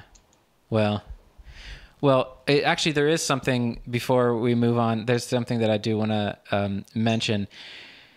I mentioned a little bit earlier about European distribution, right, for my cassettes. And I actually want to literally ask anyone who's watching, like, if you did not order these, if you do want your own copy, but you were kind of kept from doing it because of the shipping, like, reach out to me in some way. Let me know, because I'm trying to, like, take like a tally of interested parties, and if there are enough interested parties, I will like do another run. I've already reached out to some distributors. Maybe they're going to be interested, maybe they're not going to be interested. If I can say like, hey, here's 50 people who want them, like, that's probably more of a chance that the distributor is going to be like, yeah, we'll take your cassette, So yeah, so just let me know about that. Yeah. Okay, so there's something else that we wanted to maybe talk about, and that's the little music that I made the other day was basically that I put on the promo video for this, was done by taking Austin's cassette loop and playing it, and then bringing in... Oh, I have to retune the cassette. This is going to be hard to figure it out. Oh, I can't do it. I hear the cassette as the root now. Let me see if I can do this.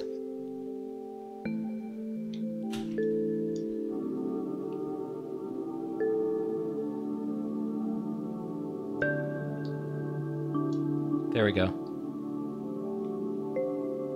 Nah, it's a little weird. It sounds Mixolydian. No, whatever. Yeah, I took Austin's cassette and then I put some of my like stuff on it, and so that was the first unofficial collaboration. Because the two of us have never made music together or anything yet, but we want to. Am I right, Austin? Yes. Okay. Yeah. Good. Just checking. Whew, boy, sweating that one for a minute. No, but like I think this is gonna happen sometime next year, sometime in 2020. It's probably gonna happen. This is a hint. There's a hint. Oh, you're giving it away. I'm not giving anything away. Super sly. No. I was trying to be super sly about it. Just say, well, next year something will happen. Yeah, we have something planned. There's something planned. It might not be like released for quite some time. I mean, who knows? Like, but we have something planned for like springtime, summerish, when we'll probably be when we'll do it. So summerish. Yeah. So who knows when? Oh yeah, Highlock's saying that vinyl arrived 2 weeks ago. Love the album. Yeah. Woohoo! Oh, it's good. Thank you. Thank you. Thank you. Thank you. Thank you. Thank you. Our collaboration will be all Longmont Potion Castle. Yep. Reprocessed through our effects. Yes. We did have some names, didn't we? I'm seeing some Light Benny and Arbath. We had some tweets about that. What Presidential rat. What was it? Do you remember? Was it that? Was it just Arbath? I don't remember. I feel like we had something like really clever, but it might have just been Arbath. Yeah. So, yeah. Light Benny. Yeah. L Benny. Yeah. That's too cryptic, though. L. Yeah. Yeah. Yeah. So all the other balloons are still there. That's what I was just thinking. I kind of want to. Do you think we're wrapping it up here? You think we're pretty much? Is there anything else you want to talk about? We're an hour 2 or something. Yeah. Where are we? Yeah. Hour 43. We can go for a little bit longer. Well, that's gonna oh no! Start popping some balloons. It's the countdown. It's popping. Arbathy, I like that. Arbathy. Yeah. Yo, this is the first time this has ever happened. No, but thank you, Heinbach. No one has ever done the super chat. I didn't even know what the super chat was until this weekend. I realized super chat allows people to donate. I don't know what it is. So that means €1 goes to you, Austin, and you'll be getting a PayPal from me for €1. Okay. Heinbach just sent 2 of them over our way. Thanks for being the first. So awesome. That's really cool. Wait, what did I say on my last stream? What was I just talking about? ATK Modular says, Lightbath, you said that in your last stream. Get on it. What was it that I said? What was I just talking about that I said I was going to do on my last stream, but then I didn't even do on this one? I don't remember. We'll have to wait because there's like a latency to this. In the meantime, I'm going to do another balloon countdown. Do I go side to side or do I go around? Around. Symmetry. Okay. Wait, symmetry is side to side. Oh, yeah. No, side to side. Okay, side to side. Yes. Whoa. That one sounded weird. Oh, right. Okay, everybody, I have something really exciting. Check it out. Oh, yeah. I forgot about it.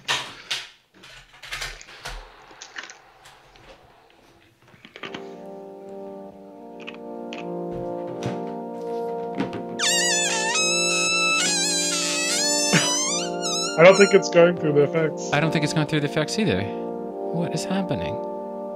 It was funny when we did it when we were testing it. It yesterday.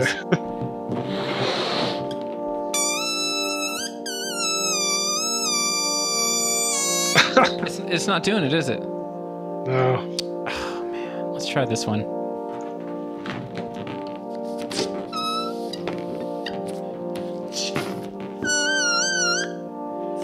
What the F, man? So, Well, if anyone knows how to use autotune, I've got it, but it doesn't work when I do. Griffin Paisley, thanks so much, duder. You get 50 yesterday cents, we were running Austin. the balloon through autotunes. Yeah, I had autotune. I was auto-tuning balloons, and it was freaking amazing. Yeah. Volts per octave tracking sounds off. Yeah, exactly. Like, it's not... I have all the settings. Like, I'm even using presets that are supposed to sound like super robotic and stuff. It's set to where it's supposed to be doing it. Peter's cat is scared. Yeah. Wait a minute. Yeah, no, it's totally You're scaring not. his cat. Yeah, sorry about that. Sorry. Please send my apologies to your cat. All right, I'm turning autotune off, and I'm really kind of disappointed. Like, I really wanted autotune to work, and it's not like it didn't cost money, and so, I feel like I'm not getting my autotune's worth, my money's worth with autotune. One thing I wanted to bring up when we were talking about the live setup stuff. Yeah. Like, in response to that, like doing live remixing type of stuff, yeah. I've gone to just doing completely playing live, like improvising stuff. Right. That's what I did at my last gig. Yeah. So I was just like playing the Summit into the Coco Quantus and with the Zoya making loops and stuff, and it was very interesting. Wow. How did it go? How did it feel? It was okay. Yeah. I actually recorded a version of the set. I did there was a radio show. I'll have to link to it. But there's an hour-long recording out there on SoundCloud of cool. just that. So very cool. Oh wait, let's say goodbye to Heimbach says gotta go. Yo, thanks for coming on, man. See you later, dude. Yeah. Adios. And ATK. Oh, this sounds like a Fever Ray. Yeah. That Bjork Fever Ray track is awesome. Wait, there's a Bjork Fever Ray track? Yeah. I'd say look at my Instagram stories, but that's already gone. Yeah. You gotta send this to me, bro. Yeah. ATK is saying it was our Beny Lightbath collab is what was we've been saying about for a while. So of course, and many thanks, good old ESC. I won't say your actual name, but I know who you are. Tossed a couple bucks to us. Thank you. So, since we're closing out, let me pick up on what you were just saying about the playing. yeah. So, how did it feel? It felt new. Well, it was just intimidating, maybe. That's the right word. Oh yeah. It's not my usual thing, so definitely had the chance for things to go wrong, and there's definitely some things that didn't go exactly how I thought they would. So, was that a technical thing, or was that a putting notes into the keyboard kind of a thing? Was it a human putting playing notes thing? into the keyboard type of thing? Yeah, exactly. Was it I didn't mean to play that note, now it's in the looper, oh damn, kind of a thing? Yeah. Yep. Yeah.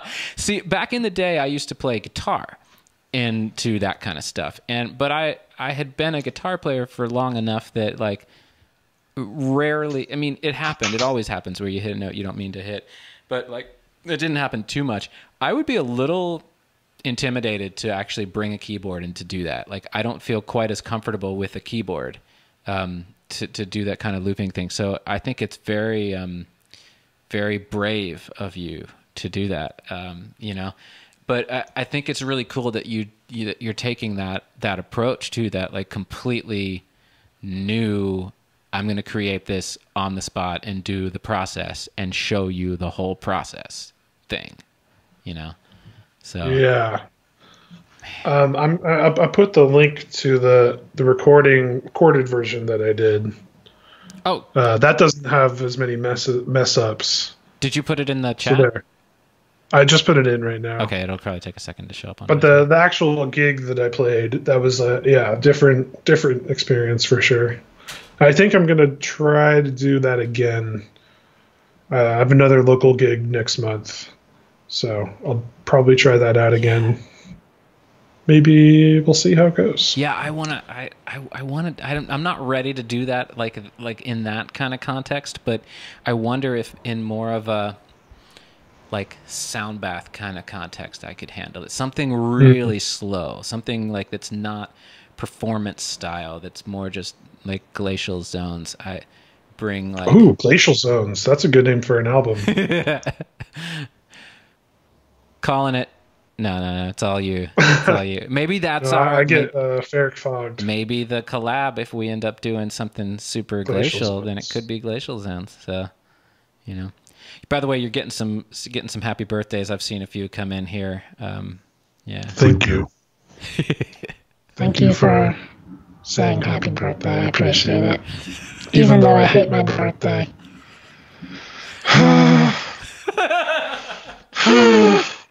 Sorry.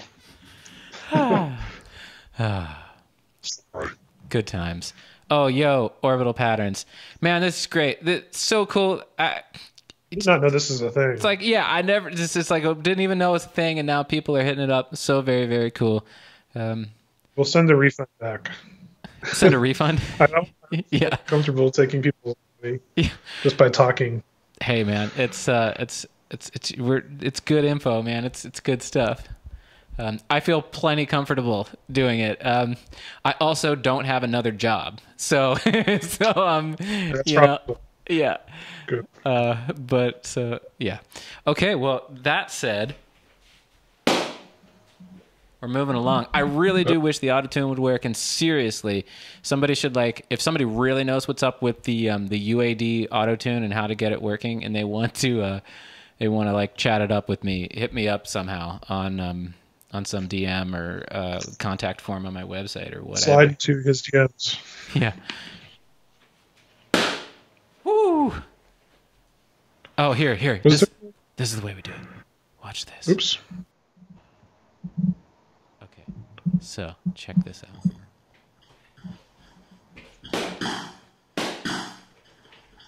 I can do better than that.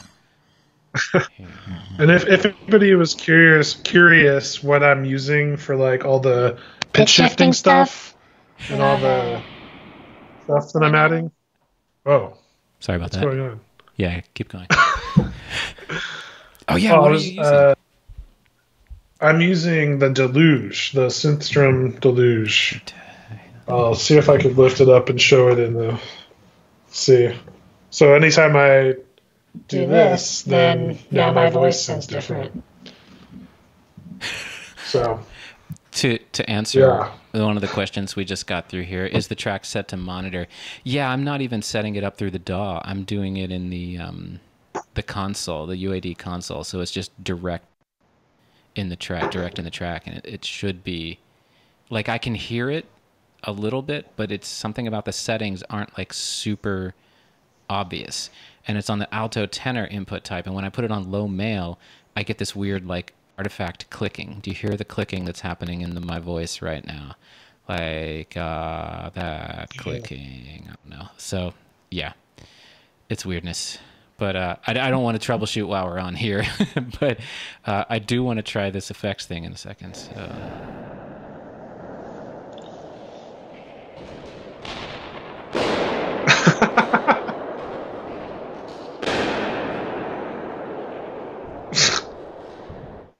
I was trying to pop the balloons without having the pen out, so I realized that does not work.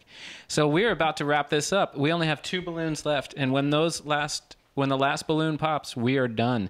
So thank you everybody for coming on and hanging out while Austin and I just shoot the, we just talk a little bit about some stuff. Austin says something funny with some pitch shift. Rubs his... These are like... I've had a lot of caffeine. Cat moves. Yeah, you have. I went to get Starbucks to get a small coffee, and I guess they accidentally messed up and gave me this giant one. So now I am wired. Oh, this is a good... This one belongs on our... here, this comment gets to stay until somebody outdoes it. Balloons into clouds. Balloons. Yeah. Uh-oh. One more. Only Help! one. I'm in a well! I'm in a well! I'm trapped in a well! I'll see you later, Griffin. Yeah, peeps. See everybody. I guess we should wrap this up, eh? Yep, just putting some things on here. Fun chat. Thanks. Happy birthdays. More of those. Yeah, thanks, everybody. All right, here it goes. Here it's happening. Thank you. Thank you. Thank you. Thank you. My headphones out.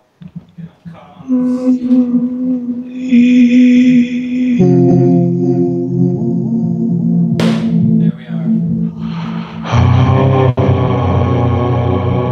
That is Fever Ray right there, actually. That's the knife. Oh, yeah.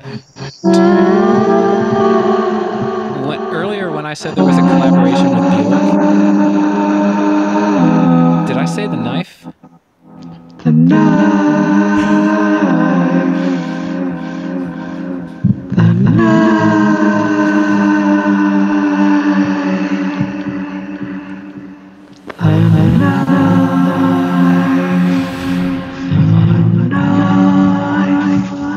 Good night. This is the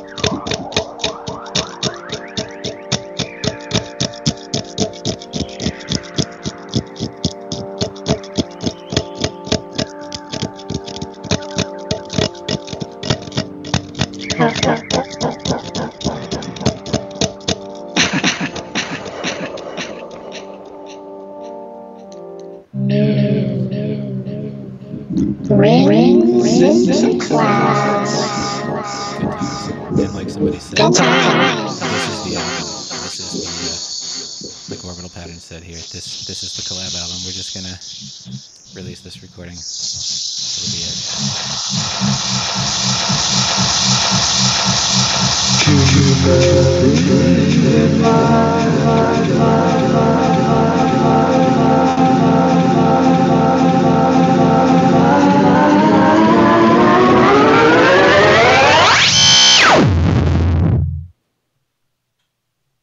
yeah.